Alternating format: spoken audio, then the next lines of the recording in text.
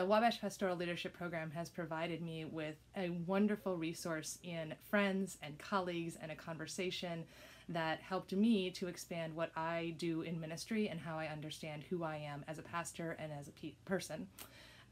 The story that we like to tell is that our cohort was asked who our favorite theologians and who our favorite spiritual leaders were, and for the full 2 years we could come up with none that everybody knew. So our leaders kept trying to get us to come up with a common canon, and we just didn't have that. And so the beauty in that is we have learned from one another, we have been challenged and pushed and expanded our resources, and I couldn't be the pastor that I am without these colleagues. So I'm deeply grateful for the diversity in this program, and I would encourage anybody to be a part of it.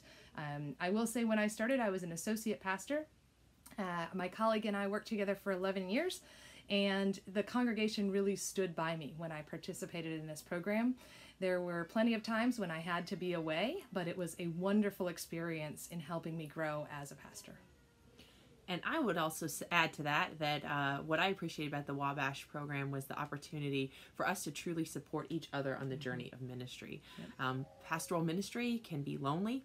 It is definitely challenging, and we have been there along life's road for each other, through good times, through bad times, through births and deaths, through illnesses, through pastoral transitions. Some of us have left ministry and gone on to other ventures, and some of us have changed our vocation or changed our vocation within a particular church or changed churches, and we need each other in that. That's not an easy time for any of us, and we've needed the prayers of each other, prayers and the support of each other to be able to talk, to be able to pray, and to just know that we are not alone on this journey.